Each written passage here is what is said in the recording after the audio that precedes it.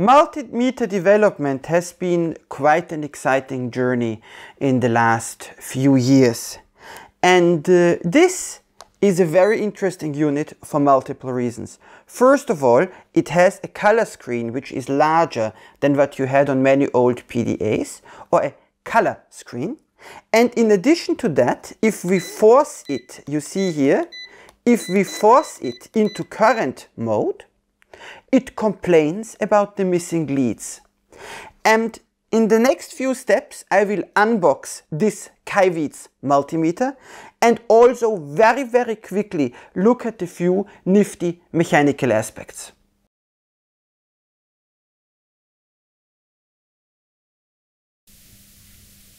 So, here is the box that we got. And now let's go inside. I'm going to butcher this guy a little bit because, well, reasons.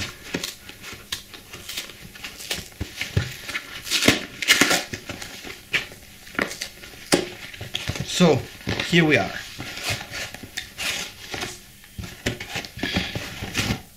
And what do we see here? We get a total of 2 boxes. We get the KM601s and the KM602.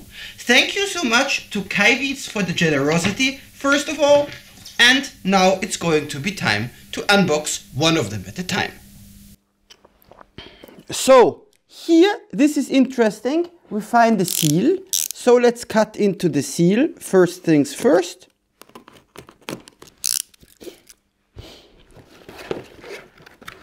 And we see, that's pretty nice. There's a carrying case.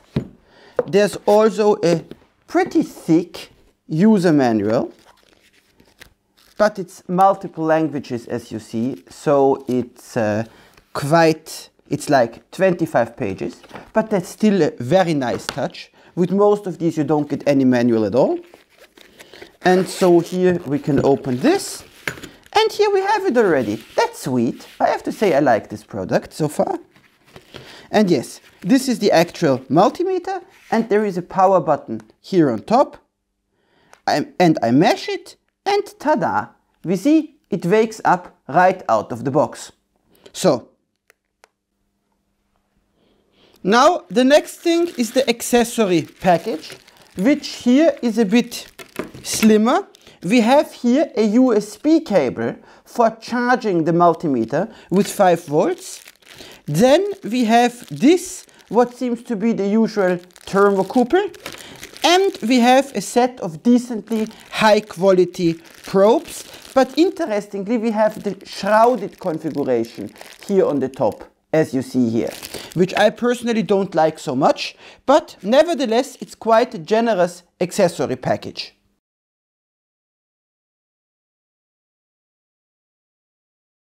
And now to get to the multimeter. Here on the top we see there is this kind of port here, and we can open it. This is for charging the thing. This is the button which feels quite solid, and I've already powered it on and off for a few times. And here in the back we have a stand. It's a bit flimsy to open, but once it's open, as we can see, it's very solid. Looks good to me. And here there is a single screw in what is probably the fuse door. So I'm going to investigate this. And this is very nice. First of all, this is an assembly which you can probably buy as a spare part. And secondarily, here we find 2 fuses. So if somebody blows the fuse, it's really simple to replace it. This is especially important when you are giving this multimeter to cadets, because cadets just love to blow stuff up. And yes, fitting it together, you see here there is these 2 little claws. You ram it in like so, and then this goes back into the infit, and then you are ready to go. And as for gimmicks, this is something my friend Attila will like a lot. You see here, I push this for a long time, it goes off, and I push it for a long time again, and we have a little backlight. This is kind of a very funny feature, and I definitely say kudos to them for that. And this is another aspect which I find very sweet. You see here when I switch around and when I take an invalid configuration, this light on top becomes red. And here at the bottom, there are little lights which show which plugs to use. So if I'm unplugging this here, for example, now you see clearly how these light up. So it's telling me, please use this jack or please use this jack. This is also something which makes work a lot easier for a cadet or for a beginner.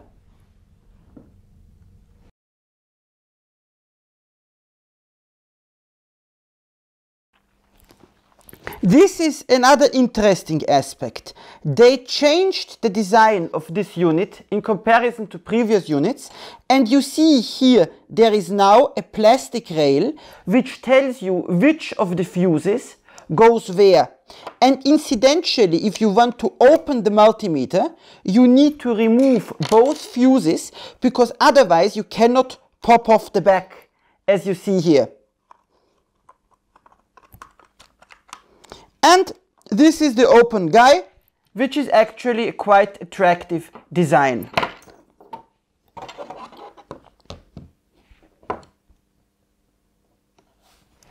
For me here, the most interesting aspect are these two connectors. If you look at them, these are the connectors for the current ranges.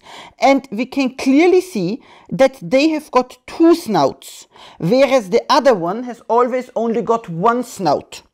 And these two snouts are connected to the PCB separately. So a small sensing current can flow between these two things, and that way the multimeter can easily sense when a LED is inserted. And I think this is actually quite a smart design. And yes, here in the back we have the white LED. And we see that this white LED mates into a light pipe of sorts to actually handle the display. And then finally, here we've got the lithium-ion battery. We see it sitting below this little door here, and it connects to the main PCB via the little jump wire.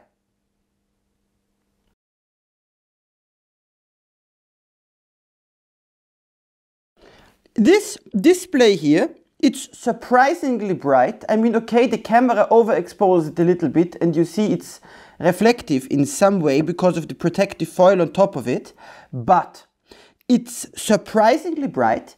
And there is an interesting thing you need to keep in mind.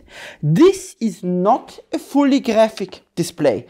Instead, it's actually a custom LCD, which you see if you look at this picture.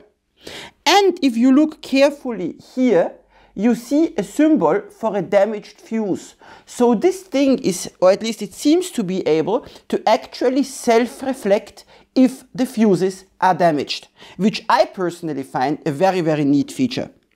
And now it's time to actually play with the turn-on mode. What do we see here? I'm going to put this up, that it stands here behind us a little bit. We see it's now in auto ranging mode, and it says here smart. And as long as the meter is in smart mode, it's jumping around, as you see, and trying to determine what load it actually is connected to. And this guy here is my power supply, my voltage reference. It's a present from an ex-cadet of mine. She didn't need the board anymore, and then she gave me the board, and I put it into a box of tea to make it a bit more isolated. And now we're going to go and mess around with it a little bit. Here at the bottom, of course, we see we have the input and the COM. So the multimeter should basically already know from where the signal is coming and what is happening. And now we are going to see some temperature indication. We're going to put it inside here. Now we see it switches to voltage mode when we touch it. I mean, these are a bit wonky here. They don't work together very well with the jack. So let's try it again. And we see now it immediately switches into voltage mode.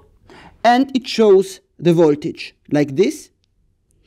And the cool thing about this is that we can, of course, also use this button to select what we want. So I can, for example, say I want voltage mode. And now we are only in voltage mode. And let me try this as well. If I'm unplugging this and plugging it in here, we see that the multimeter detects it and switches to a different range. So this is something I can remember having seen originally on the Camille Bauer system. But you see, if I unplug it from here and plug it in, now it complains, and I plug it in somewhere else, then it goes back into this again, or it should. Huh? Now it doesn't anymore. Well. And we have to bring back our victim box one more time. Here we have a max-min mode. And we have to go into the voltage mode, of course, for this. And then we push it. And now it keeps only the maximum. So if I go in here,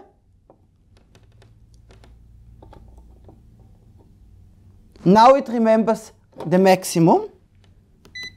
And if I push here, it remembers the minimum. And you see that by pushing max and min, I can repeatedly iterate between these two values. And of course, if you want to make it in a sensible way, you need to enable this max min mode only once you've established the connection, because you see now it's opening, it's measuring the open voltage 0. And yes, there are these usual additional values, like you've got this NCV, this contact-less voltage measuring, you've got degrees, you've got capacitors, you've got diode testing, you've got all the usual stuff, the usual kerfuffle here.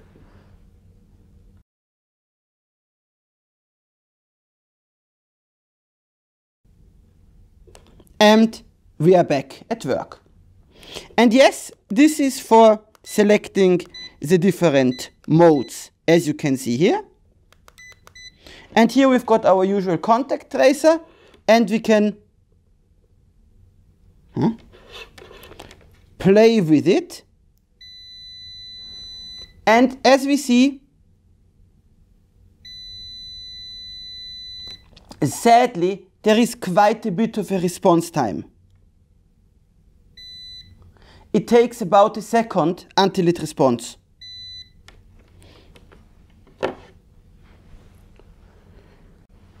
And of course, we also have to do the test of the voltage which we get in contact test. Now in the first thing, I've got this guy here, and we see we get a 1.7 volts in contact check mode. And now we're going to check for the current.